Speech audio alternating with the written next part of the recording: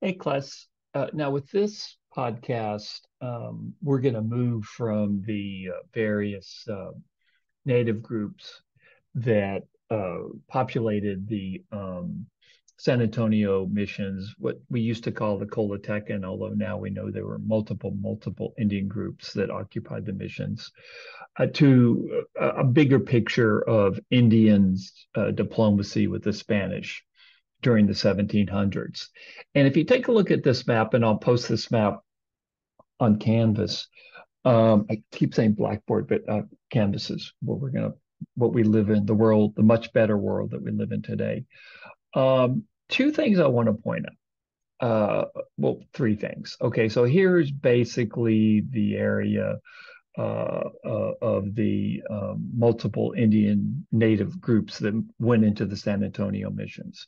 But what I really want to turn to in this podcast is the bigger picture of the Comanche, because the Comanche dominate North and West Texas from the 1720s until about the 1870s, almost 150 years. I can show you another map real quick. This is the Comancheria. And what you had is you had a Comanche empire in North America at the same time that you have the Spanish Empire, the British Empire, the French, and then later the United States. So the Comanches were a significant force uh, in what became the United States, and especially what became Texas. The Comanche were very powerful in eastern New Mexico, north and western Texas, eastern Oklahoma, into Kansas. So it's kind of mind blowing to think about a native people having an empire in North America for 150 years, because we tend to think of native groups as being easily defeated by Europeans. Well, it wasn't the case when it came to the Comanche. This wasn't the case. The Comanche had an empire right smack dab in the middle of North America uh, for nearly 150 years. Now, one of the things you might want to mention or notice, and I'll point this out in further lectures. Here's the Comancheria itself, but look at the Comanche raiding zone and how deep the Comanche would raid into what is now Mexico across the Rio Grande, into Coahuila, into Chihuahua. But look how far the Comanches would go. And the reason for that was their access to the horse. And I posted a short documentary on the significance of the horse or to the Comanche. And you might think of the horse as a technology. Okay, so let me get back to my basic introduction to the Comanche. The first group that the Spanish encountered in Texas were the Lipan Apache, and the Lipan basically means the Eastern Apache peoples. The Apache in Arizona, they were the Mescalero Apache. You might have heard of Geronimo, for instance. They were the Western Apache people. They were more in Arizona, some in New Mexico, but mostly centered in Arizona. What you had in Texas was the Lipan Apache, or the Eastern Apache group. And the Lipan Apache were significant. There were quite a few encounters, mostly violent, between the Lipan Apache and the Spanish. But in the 1720s, what you have is the Comanche, and you'll be talking about this, you'll be reading about this in Gwen. The Comanche have gained access to the horse. They immediately become a very powerful people. And they start moving, they move first from Colorado into New Mexico. And then by the 1720s, the Comanche start moving in to what's now Texas. And what the Comanche do is they push the Lipan Apache south. The Comanche and the Lipan Apache are deadly enemies. They hate each other. Hate's kind of a weak word, but they're just think of they're deadly enemies. But the Comanche are much more powerful than the Lipan Apache.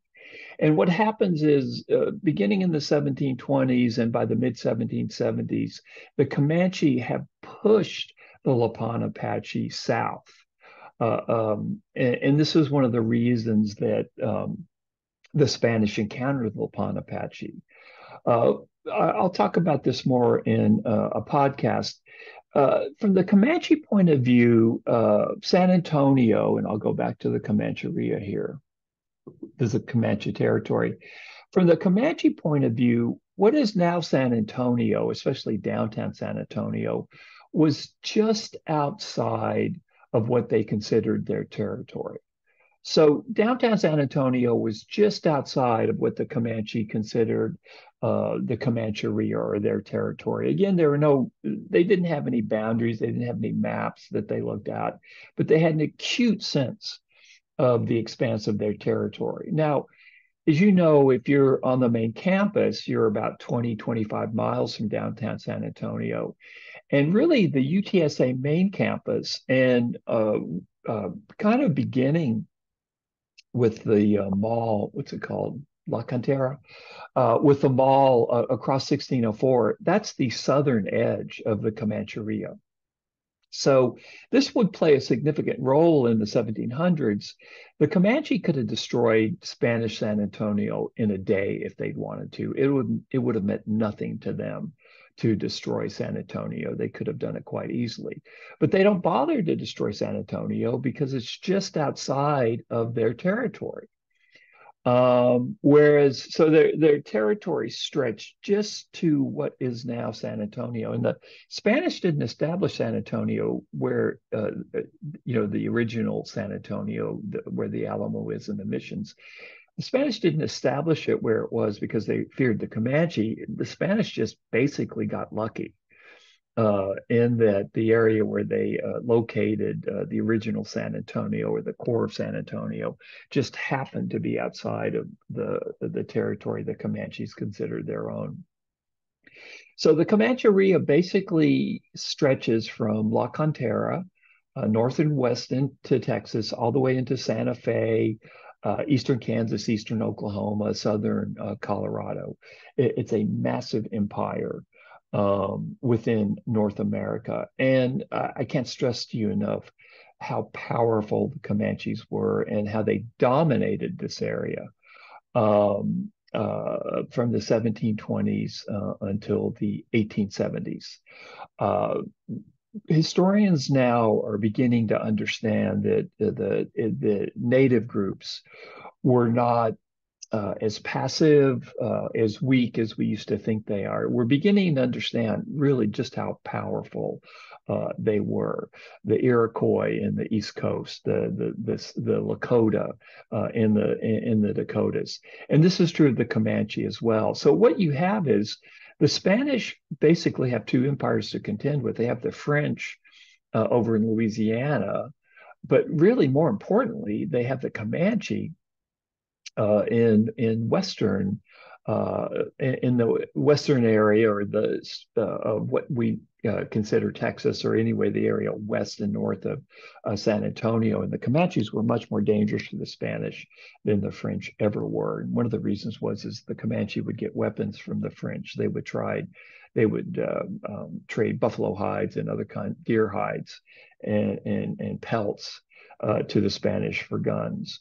So what we're doing now, the topic we're shifting to now in this course is the rise of the Comanche, the arrival of the Comanche in Texas. And I'll show you one more time on this map.